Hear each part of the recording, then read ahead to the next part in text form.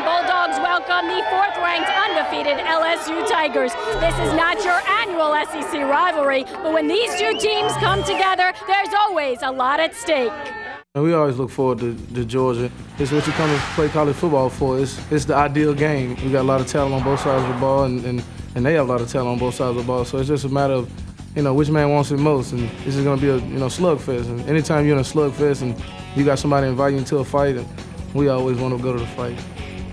Every time we meet, it's kind of a huge clash, and that's what it's going to be again this year. I mean, there's so much on the line with this game, as far as who can go to the SEC championship potentially.